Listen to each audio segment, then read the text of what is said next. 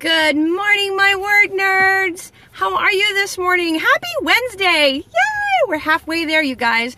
Thank you for being here on the replay. My replay viewers mean the world to me. So thank you so very much for a few minutes of your day. Good morning, Smartphone. So for those of you who don't already know, my name is Christine. I am a member of the Period Girls, and each and every weekday morning, I bring to you a new and amazing word of the day for you to add to your vocabulary so that you can sound smarticles. Good morning, Natalie. Good morning, John. All right, you guys, are you ready? Have we had some fun so far this week?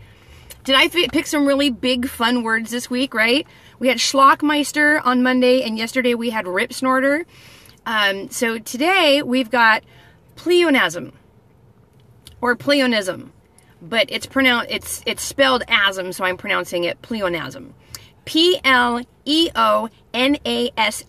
pleonasm. What do you think?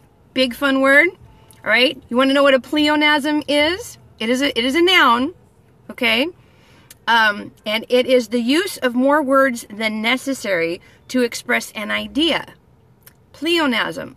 So when something is a fact, it's true, right? So why say true fact? If something is a gift, I probably didn't pay for it, right? So why say free gift?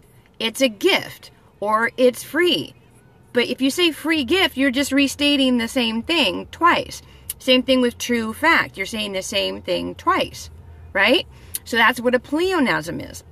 So again, pleonasm is Pleonasm, pleonasm, and it's the use of more words than necessary to express an idea.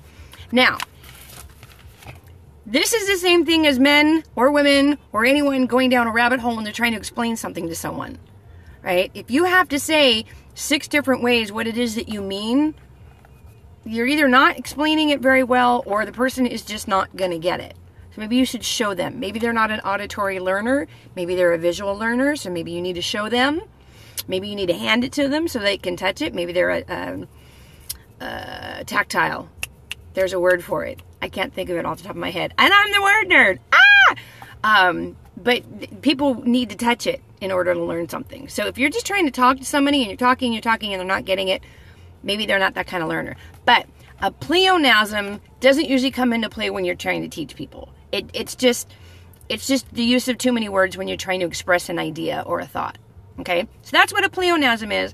Now, if you're a writer, you use pleonasms all the time because that's how you express yourself.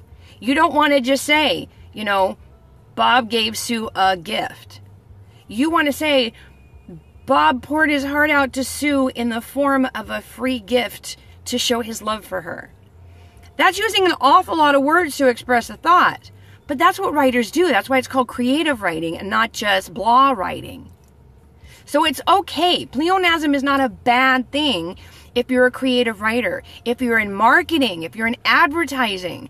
These are all things PR, right? This is all good stuff. Pleonasms are part of the job. It's expected. So it's okay. Totally okay. Pleonasm is not a bad thing. I just wanted you guys to know what it was. So I added it to my big fun word list of the week. So we've got a couple more really, even next week. This month's words, you guys, I didn't go with the Christmas theme. I picked some really big, hard, but really fun and interesting words for you. So again, to recap this week, we had Schlockmeister on Monday, we had Rip Snorter yesterday, and today it's pleonasm. Pleonasm, pleonasm, meaning the use of more words than necessary to express an idea. So there is your word of today. Use it, don't abuse it, have fun with it, make yourself sound smarticles. And I will see you again tomorrow. Until then, be good to yourselves, be good to one another, and I will see you very, very soon. Mwah. Bye now.